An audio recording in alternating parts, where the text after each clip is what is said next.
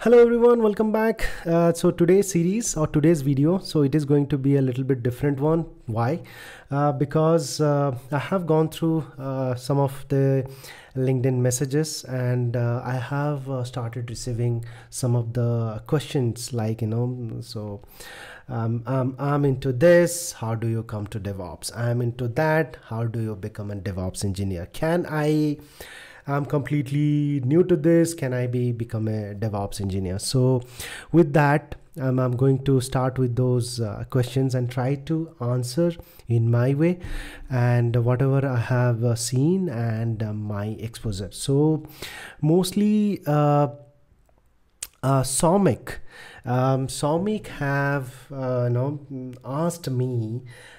So I'm going to pick two questions, and there are some of the other questions as well, which I'm thinking I'm going to cover those things on the next videos. So I think for this video I'm going to cover two of his questions, that I'm a system admin, and how can I become a DevOps engineer? Okay, so basically that is his first question. And second is like, with the system admin, I'm also supporting. That means he is also tending towards supporting roles as well.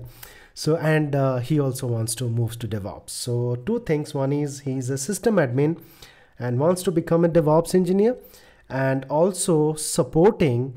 That means also he have that support experience.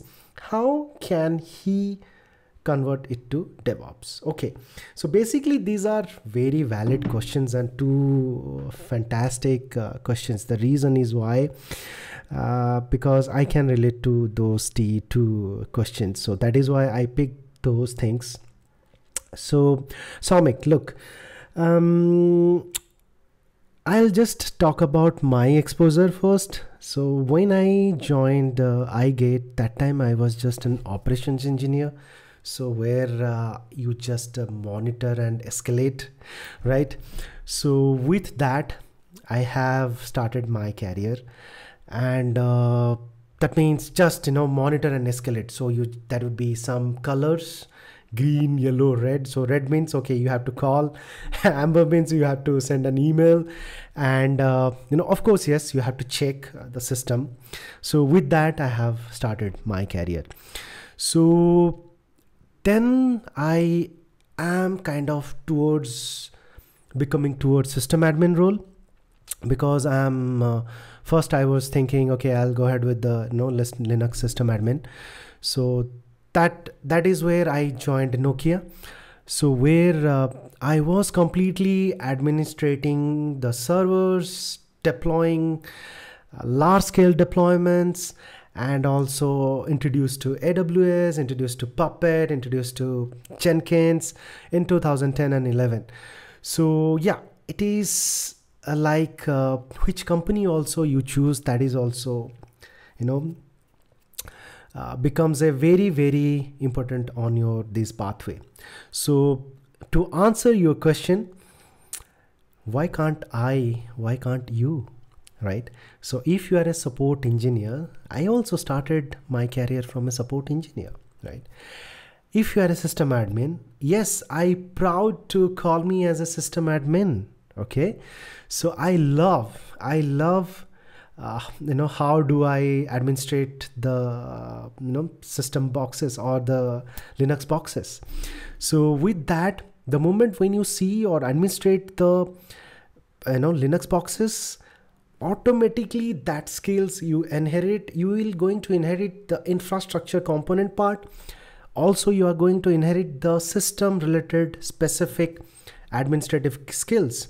Now coming back to, you also have support, right? Support experience. That means the customer base, what customer wants.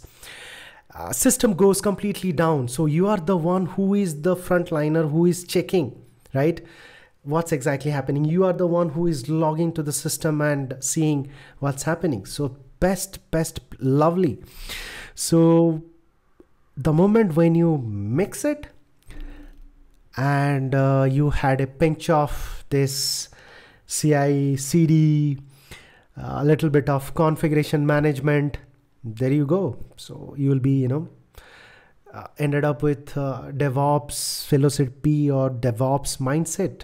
So believe me or no title in the companies not be having, no one is going to give you DevOps engineer. Okay. So because it's a mindset, it's a philosophy. Okay. So that is where also I have an opening. And if you have noticing in the bracket, we have mentioned DevSecOps, right? So yes, so with that, I would say that you are in the right direction. Although whoever is a support engineer can become or can come to DevOps. Whoever is a system admin, he or she can come to DevOps. They would have added advantage. The reason is a system administrator, he will understand the system well. A support personnel, he will understand where exactly the system is actually failing, right?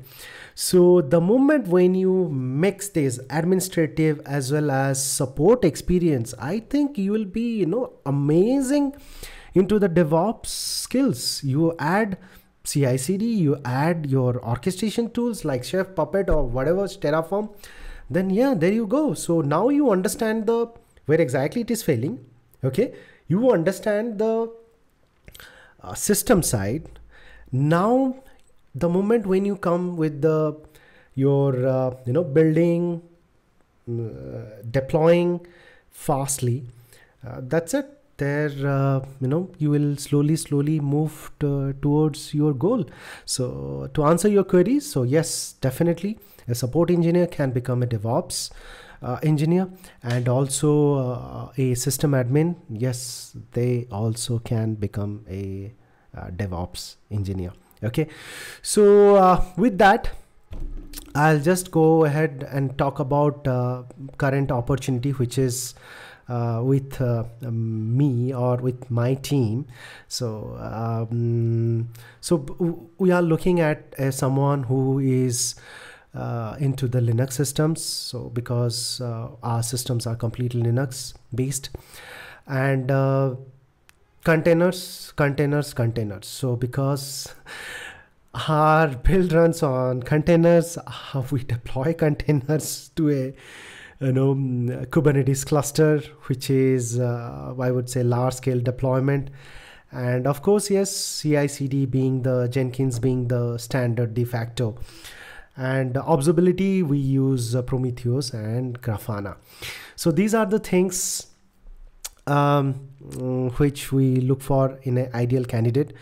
Go ahead, fill up, and if I am liking your resume, then yeah, I think you will get a call, and just to go ahead with the rest.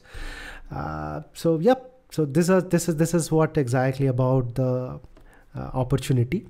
So Saumik, thanks for those questions, and I hope I have cleared those things to an extent.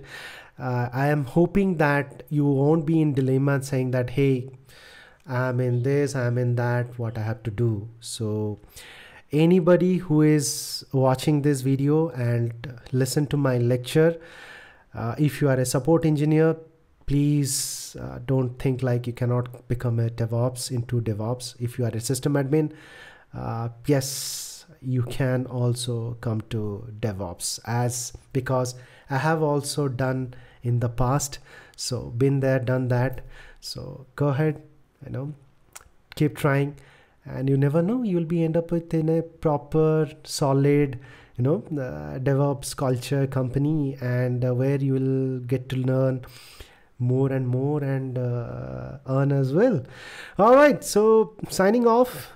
If you like the video, please subscribe, comment, and if you want to have some kind of doubts on DevOps, anything, So you can also let me know. Even I have some of the questions which I'm going to come up in the second video. So till then, bye bye. Thank you. Good night.